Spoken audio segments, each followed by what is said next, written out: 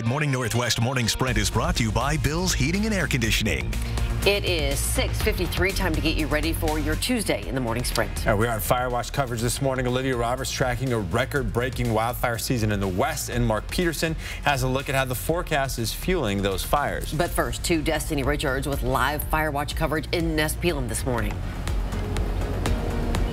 In and around Nez Pelham, just lots of smoke and ash, and the town is completely evacuated still because of these 3 fires that sparked last night.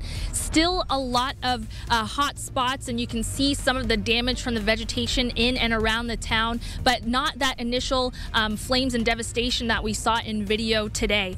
Right now, there's still level 3 evacuations in place for Nez Pelham, Buffalo Lake, Colville Indian Agency, and Cache Creek. Just go to our website, kxly.com, for more info. In our first alert weather, it's the heat that everyone is going to be dealing with in Nez Pelham. They're going to have a forecast of about 102 degrees. Again, some of the haze might keep those temperatures down to a little bit, but not much. Upper 90s and low 100s. And we're going to see, again, with the heat advisory in effect through Wednesday, triple digits from Colville all the way down into the Tri-Cities. Moses Lake 103. Pullman at 95. Spokane, wind's going to be light. 98 degrees expected. Into Coeur d'Alene, mid to upper 90s there. Cooling centers will be open today in Spokane because of changes made to a city ordinance. With the changes, people in Spokane now have more opportunities to get to cooling, warming, and clean air centers. Cooling centers will open when 2 or more consecutive days of at least 95-degree temperatures are in the forecast. The Louvre Carousel, SCA Plaza, and all 5 libraries will be used as cooling centers. However, the hours are different depending on where you go, so check out when each cooling center is open by going to our website, kxly.com. As we speak, 58 large wildfires are burning more than 700,000 acres in the West. It's already been a summer of extremes, and we have a long way to go. The largest fire in the country right now is in southwest Oregon, and it's threatening California's power supply this morning. The Bootleg fire is now mapped at more than 150,000 acres and is threatening about 2,000 homes. The fire doubling in size every day for 3 days. Now, the Beckworth fire is near Lake Tahoe, California, scorching about 90,000 acres. At least 20 homes have already been destroyed there, and more than 3,000 people have been forced to leave their homes. Another fire in California, the River Fire, now threatens a critical route in Yosemite National Park. New this morning, many parents are wondering if their children will have to show proof of COVID vaccination to attend school in the fall.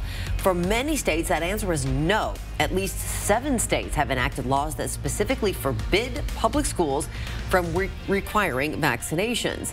Most states have introduced general legislation that limits requiring people to demonstrate COVID vaccination status.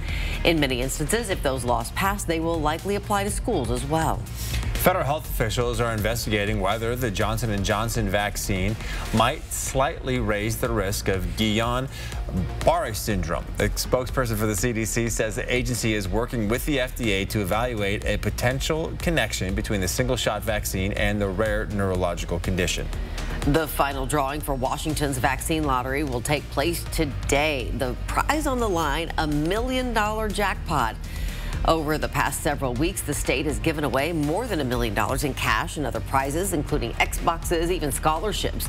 The state health officials say the lottery has led to a 24% increase in vaccination rates across all ages. If you are already vaccinated, you're automatically entered in the drawing. Lottery officials will contact the winner tomorrow. New trouble for Boeing 787 Dreamliner. The Wall Street Journal says a production problem has been identified that could take at least 3 weeks to fix. That would likely mean Boeing customers with orders in would miss out on new jets for most of the summer travel season. General Motors is recalling more than 400,000 trucks due to an airbag issue.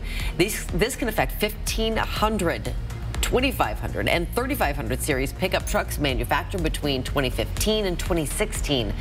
The problem is with inflator components that can fail and cause an airbag to suddenly deploy for no reason. So far, all 3 incidents of the airbags deploying happened when no one was inside the vehicles. If you have one of those recalled vehicles, expect to hear from GMC and Chevrolet in the next month. Coming up next on Good Morning America, the high-stakes court hearing for Britney Spears, the superstar fighting to end the 13-year-long conservatorship that she says prevents her from making her own decisions about her life.